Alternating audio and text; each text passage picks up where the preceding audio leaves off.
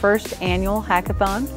The reason that we started this hackathon is because IT is so important to our county and so important to our economy, and so we need kids, especially girls, who are really interested and excited about doing this. I decided to become a coder because I saw a lot of the guys do it, and I was like, I want to do the same things as them or do it even better. That's what got me into coding, and hopefully other girls will do it too.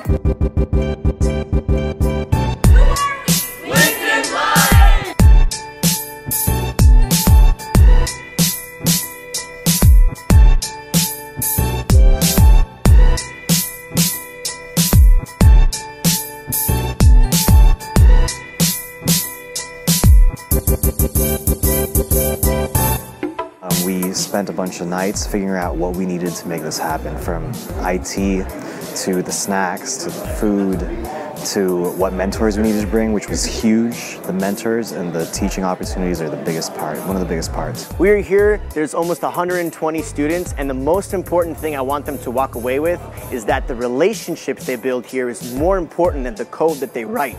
Because your network is your net worth. And maybe you look to the right, maybe you look to the left, and you may start a company with that person. And a hackathon is the place to meet them.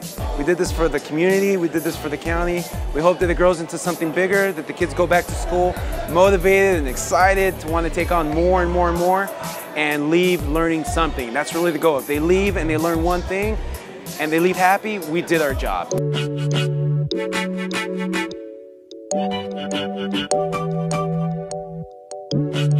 So it's around 4 o'clock right now. Who needs coffee when you have adrenaline, am I right?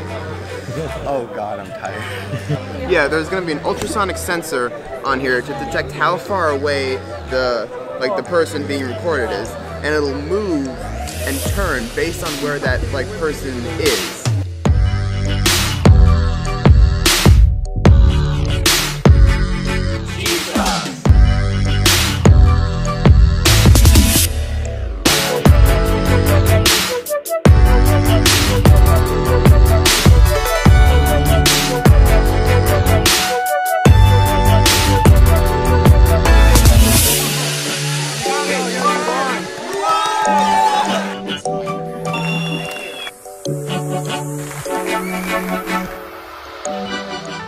We are really, really proud of our students for participating in this event today, and we hope to have many, many more in the future.